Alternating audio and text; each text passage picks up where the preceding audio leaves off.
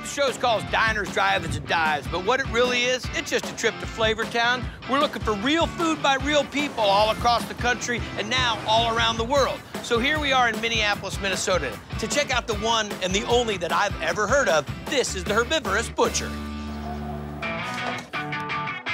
Sliced meats everywhere. I need some jerky. But of course, it's all plant-based.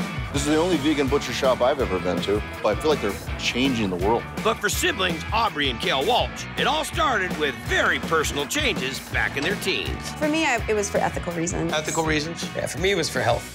Health reasons. My nickname was Butterball.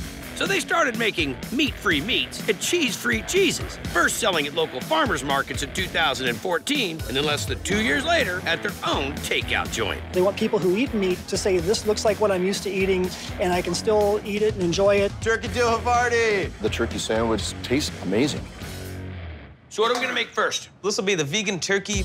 We'll start with a vital wheat gluten. It's a 95% protein flour. This is nutritional yeast flakes, some onion powder. And these are recipes that you just developed? Yes. We've got sea salt, and this is some thyme. It's some time. When is it gonna get the turkey flavor? A lot of it comes from house-made chicken broth powder. We take nutritional yeast, thyme, sage, turmeric, salt, mix it with water, just like Mom used to make. Instant flavor. We've got some olive oil so it doesn't turn out like a sponge. Soy sauce for a little bit more depth. We're gonna pour the liquid in there. This is the turkey. We will wrap it in its cheesecloth home here.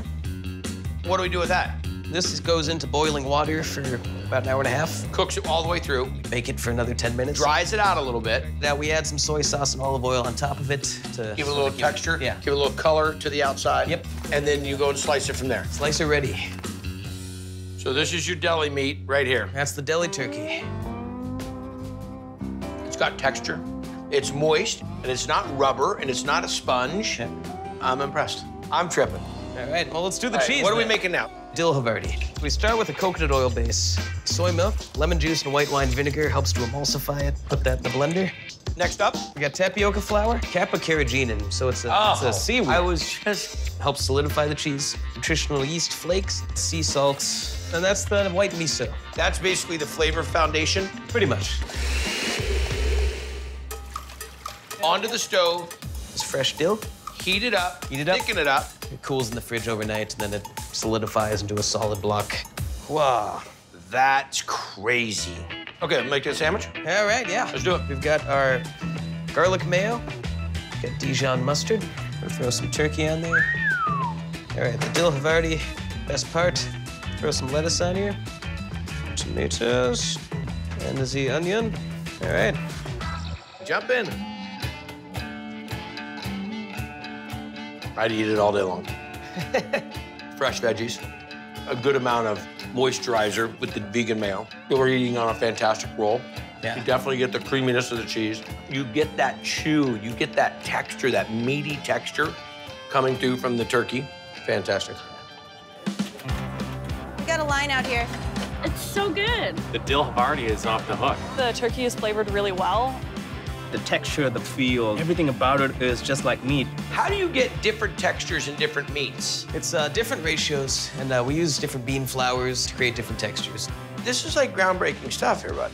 Yeah, well, we're trying. And wait till you see the texture he's mixing up for the 3 meats on this monster. Italian cold cut is amazing. Just packed with so many good things. This is one of my pride and joys. So you're saying the turkey was dynamite, but the pastrami is legit? It's my favorite. Tomato juice, liquid smoke, got some water. Next up, soy sauce, plenty of olive oil. Pastrami is a nice, juicy meat. Tomato paste. Lots of garlic. The white miso paste, yep. Next, dry ingredients. Vital wheat gluten, nutritional yeast flakes, red beet powder. Okay. Gives the nice color, a little sweetness. This is agar. Another seaweed like carrageenan. Agar? Agar. Yeah. They just couldn't use one agar? No, it's so good they had to name it twice. Ground mustard. We've got basil and oregano. It's smoked paprika, sea salt, onion powder, and the fennel and peppercorns. Mix all this together. Wow. Okay. Right in. Right in. Looks like ground beef. Crazy. Throw it on here. This will all go into the steamer? Yep. How long is it gonna steam for? Steams for an hour. Bakes for the other half hour, then you let it cool, bring it out, and you slice from there. Yep. All right, got that same garlic mayo that we put on the turkey. Oregano, salt, and pepper here. Oh, I'm so excited. So we got that pastrami, capicola, salty ham, and we got the pepperoni in there too. And this is our mozzarella cheese, lettuce. Got some onions. Red onion, cherry peppers, oil and vinegar. Let's see if I can get this one shut. You own this. You own this.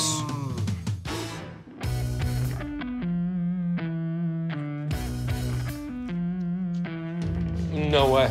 I'm picking up the notes of the smoke. I'm picking up the notes of the pepper. There's a good fat amount. You know, it's not dry. You're the Columbus of this, man. You guys are gonna dig it, trust me. If you really want to make the bomb tofu, this is the process. Yes. We have soybeans, And then I'm gonna grind it through the grinder. which looks like it's a water fountain in elementary school. Yeah. Turn on the water. Milk comes out on this bucket. Cook it in my dad's amazing steamer that he converted from a water boiler to a steam generator. We're steaming milk like we're a gigantic coffee shop. Skim off the foam. E.T. foam home.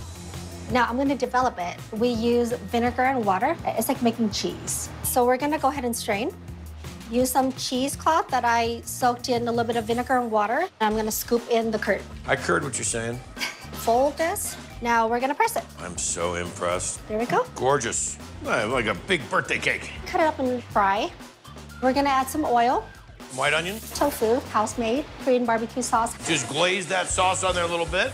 Now we're gonna make the tofu noodle bowl. Rice noodle, lettuce, cucumber, pickled carrots and daikon, Gorgeous. bean sprout, cilantro, mint from my mom's garden.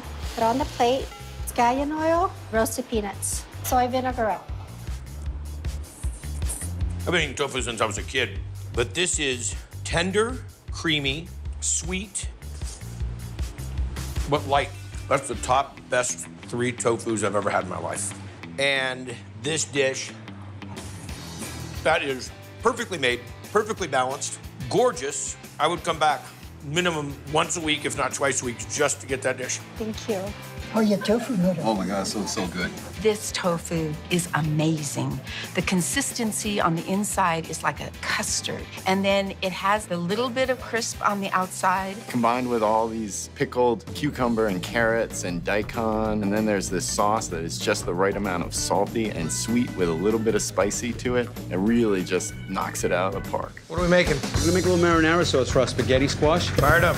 Heat up the saucepan, pop in a little olive oil, chopped onions and chopped garlic. Just want them to brown up a little bit. Okay. A little pepper, a little salt. This was the recipe that your mom taught you. This is what we did every Sunday in our house. There's some fresh crushed Italian tomatoes. San Marzano? Yes, sir. So this has had a chance to simmer. Now what? Some really good Parmesan.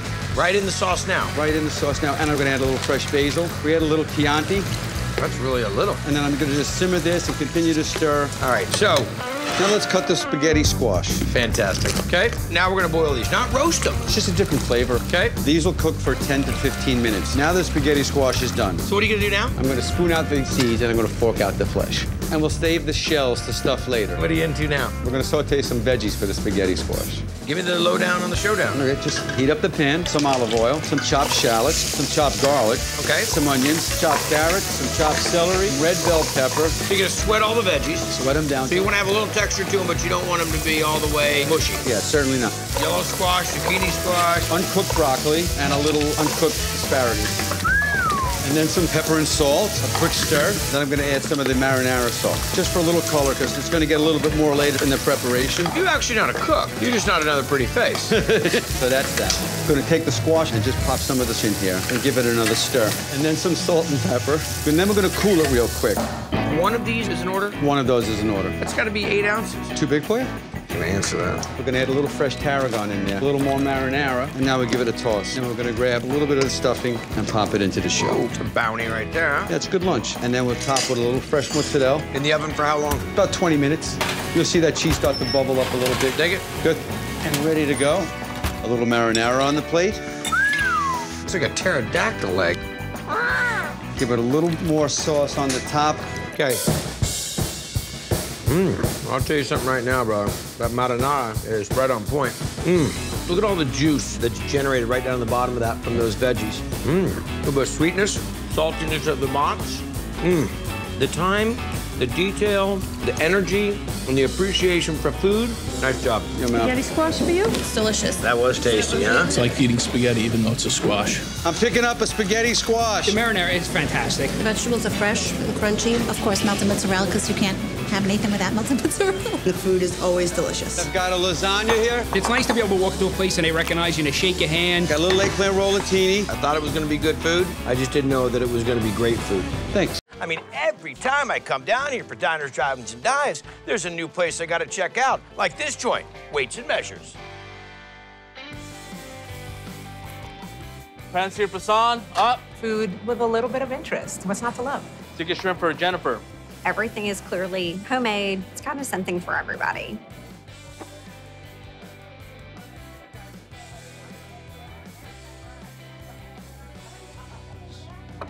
We were original investors in it. After 5 years, the chef that was one of the partners decided to retire. And I said, Catherine, we're going to take over Weights and Measures.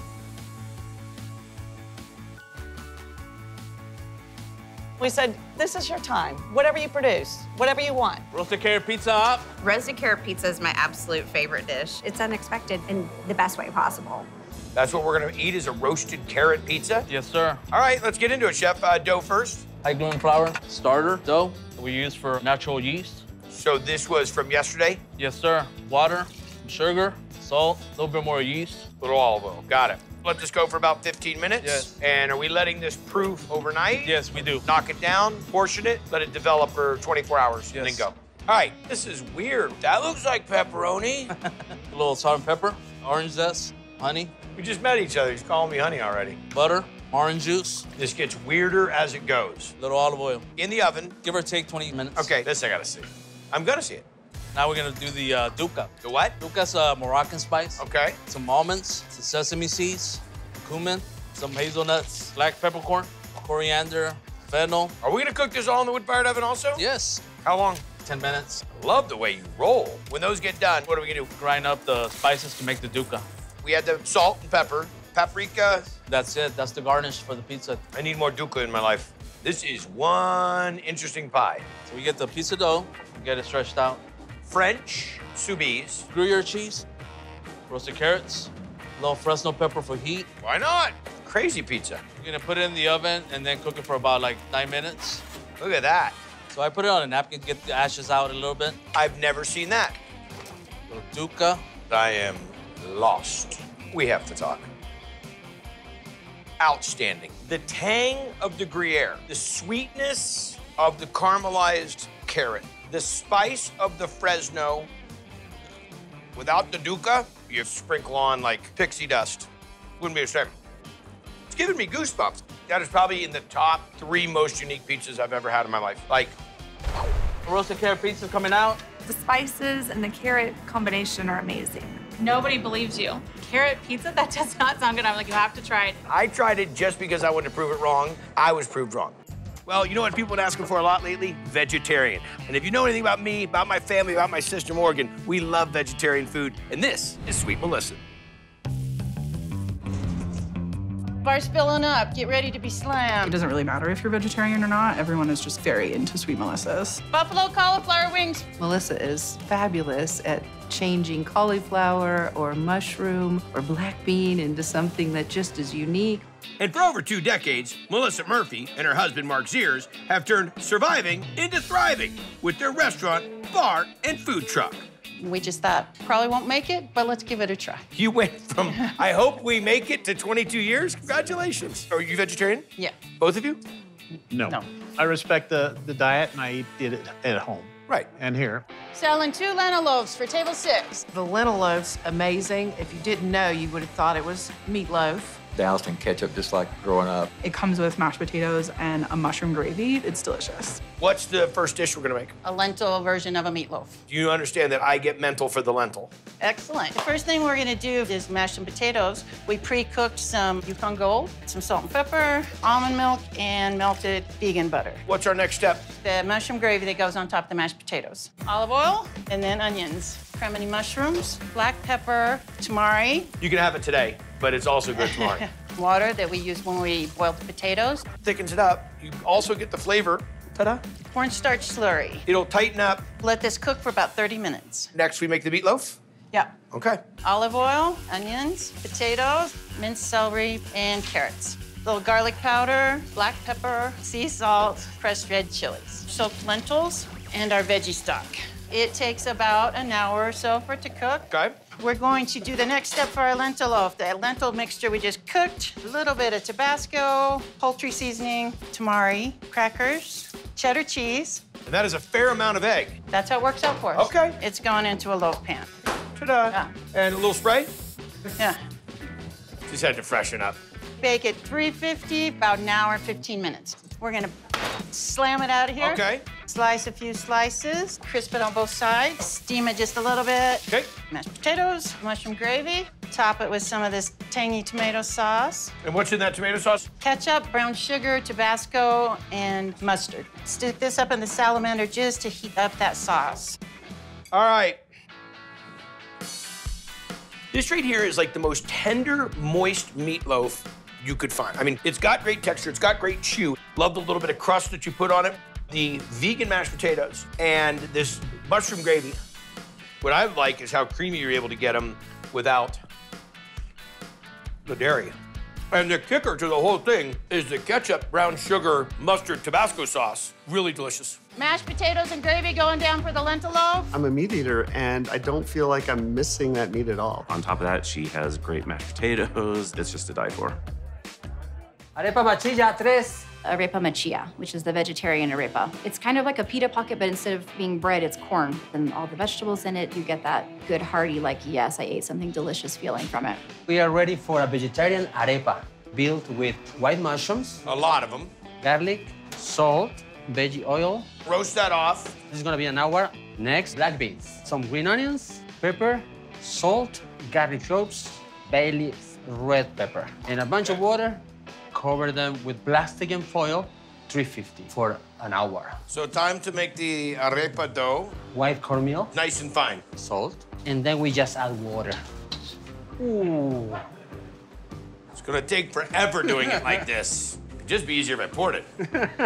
Right now, we need to go through the hand. Can you add some more, please? Mm-hmm. Don't want to add too much, though. It's ready. And we're gonna go on the panini? And then we grill it, both sides. All right. Just need some crust outside. What's next? Ogao, that's from Colombia. The ogao is the sauce. Tomatoes, green onions, pepper, salt, comino. More memories from home. Achote. And then some oil. Blend it up in the oven. All right, how long is this gonna go? It's gonna be an hour again. White cornmeal, fluffy inside, sweet plantains. A lot of plantains. Oh yeah. The black beans we build, mushrooms. You gonna fit all that in there? The red bell peppers on top. I'm not gonna fit all that in my mouth. Top with the fresco cheese. Right there. And some ogao on the side. It's heavy. That's a really good arepa. Nice and tender, soft and pillowy on the inside. I love that you really roasted down the mushrooms. That's my favorite part. Good bite to the beans. The roasted red bell peppers are great. And the salsa. Ogao. I like the acid of that. You got sweet, you got tangy, you got rich. I mean, really good, buddy. Got one machilla ready. Amazing crunch on the outside and then soft and flavorful and smooth on the inside. Layers of flavor, literally. The sweetness of the plantains is a real surprise. The salsa that came with the arepa was delicious. Masa y papa for Alan. What torta are we into now? The masa y papa. Potato and masa? Yeah. Oh, so a vegetarian torta? Yes. Huh. We're going to start with some mashed potatoes. Some masarina? Salt, oil, and water. Okay. And we're just gonna make a sort of rustic little dough. I feel like I'm getting a sope with potatoes in it. It's exactly what it's like. Do that. That goes down real lightly. That was just about right. Put our chili in. Roasted down jalapeno. Kind of get it tucked in there. Give it another smush.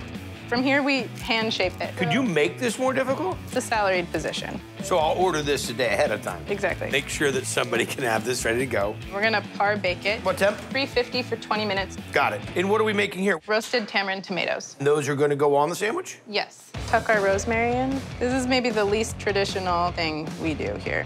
Some avocado leaf that we're putting in. Habanero. Garlic. Diluted tamarind paste. This is weird. Bit of oil, salt, and some pepper. Roast this sausage. 375, about an hour and 20 minutes. What are we on to next? We're gonna make jalapeno mayo, charred chilies, garlic, salt, lime juice, some mayo. Let's see it. Okay, chef. So we're gonna put our jalapeno mayo on first. We can hide behind this thing. Tortas as big as your head. That's what we're going for. Good, well, you almost covered that. Okay. Once our huaraches are baked off, pan fry for about a minute. Both sides going right on top. Wow. The tamarind tomato, I think I'm feeling lucky I'm gonna get 3. There you go.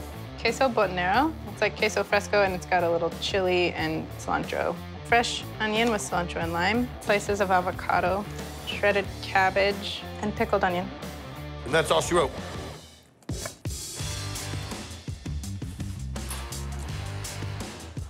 That might be one of the best vegetarian Mexican tortas I've ever had. Great crunch. It's creamy. It's spicy. It's tangy.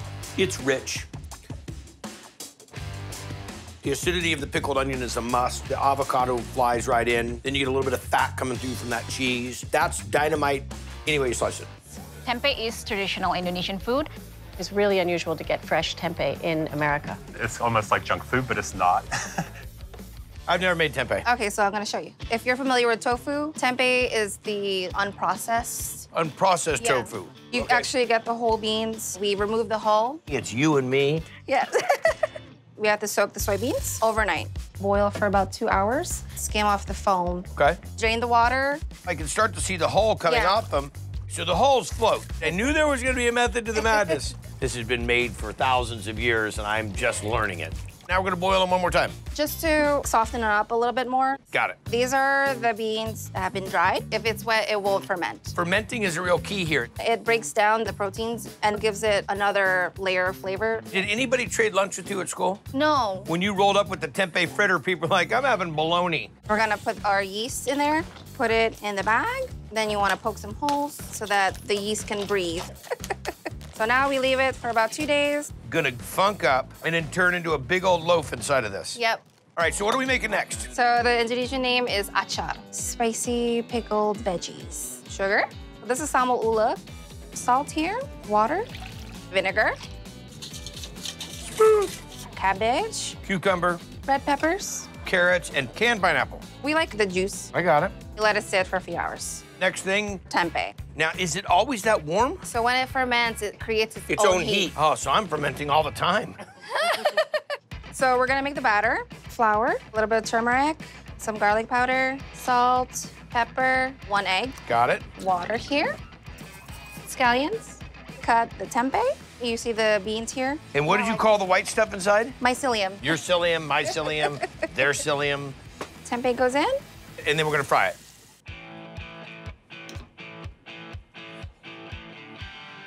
Dynamite. I'm telling you, the first time you ever tried tempeh, you should come here and try it. It's got delicious texture. It's a bit nutty. I love the batter with the green onions. You get that little herbaceous kick. A little pickled veggie, that little acid kick. Fantastic. Dosa coming up. Dosa is absolutely the way to go. It's a crepe filled with potato and onions. You have sambar on the side and coconut chutney. There's just so much flavor.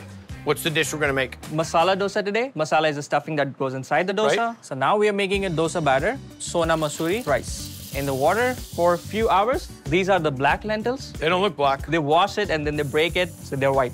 Fenugreek seeds. And you're gonna puree that? Yeah, we have a special grinder for that. It's called whetstone grinder, especially from India. The average person has this at home? Yep. What? Add water just to start the spinning process. Oh, you have got to be kidding me. How long is this gonna run? 15 to 20 minutes. So we do the rice, then we mix the two together? And then we ferment it again for 12 hours. Next morning, we add salt. It has to sit in the fridge. Few hours, it'll be ready to hit the griddle. What are we working on now? The chutneys, but the coconut one is special one. This is our desiccated coconut. So it's like dehydrated coconut almost. Exactly. Green chilies, super spicy. Cumin seeds, ginger garlic paste. Salt to taste. The roasted chana dal. It's like a lentil, which is roasted. Water. It's like a smoothie. We're gonna do a tempering for that one. So that's a hot pan. Canola oil. I'll have this just by itself. Mustard seeds.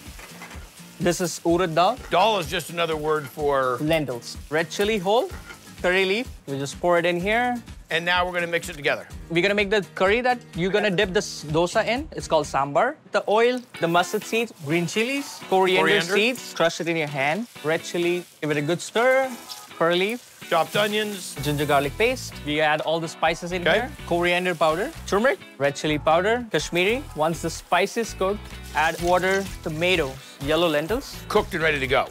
Salt, sugar, let it boil for 15 minutes. And that's it. So we're making the masala. Hot pan, canola oil. Mustard seeds, green chilies, red chilies. A lot of curry leaves in this place. Onions, ginger garlic paste, turmeric now. And this is our very special masher. Very special masher? Nobody has it here. They all borrow from us. Here in the whole food hall? Yeah. We put the potatoes now. Special masher's happening right now. Salt, cilantro. This one is ready to scoop out for the dosas. Our tomato chutney, coconut chutney we made, the sambar that we just made. For dosas, you gotta season the griddle first. Oil, spread it all over. Basically making a non-stick. You're gonna season it with a little bit of onion. I like that. This is the fermented batter. That's it. So a little bit more oil, the dosa masala that we made right here. And then we just fold it. The size of this thing. How do you attack it? Rip and dip. Rip and dip? There are very few things in this world that have that much flavor, that much texture. That's outstanding. The coconut, tangy, subtle, delicious. The sandbar is a little bit sweet. The tomato chutney is more like a salsa. And then you get the meatiness and the body from the potato. That's in the top 5 best Indian dishes I've ever had. So I'm here in Burlington, Vermont to check out a joint where this guy's getting such acclaim. People are saying that he should be the driver of the vegan bus of Flavortown. This is Pingala. Runner, Crunchwrap, please. The Crunchwrap's this ooey gooey mess of awesomeness with the beans, the queso, and the rice inside this crunchy flour tortilla that's just toasted and grilled to perfection. What are we gonna make first? We're gonna do the Crunchwrap. We get our chili going, sunflower seed oil, some fresh garlic, mirepoix, serranos. So everything that we love about a good chili. Chili powder, cumin, smoked paprika, cinnamon, some salt, a little brown sugar. Sweat that all together. Okay. Now add the tomatoes, organic tomato paste, tamari, gives a lot of depth. Lentils. I get mental with the lentil. Yeah, sentimental lentil. Black beans. All right, so how long are we gonna let this cook down for? An hour, hour and a half. What's up next? Not avocado mash. So we're gonna make some herb oil. Fresh garlic, raw onion, rosemary. Great. Sage, tarragon, parsley, salt. I'm gonna get this going, emulsify with the oil. And it's ready to go in the processor with the chickpeas and the peas. Nutritional yeast, and then last secret ingredient here, a little lemon extract. Blend this down. Okay. Take our herb oil, voila.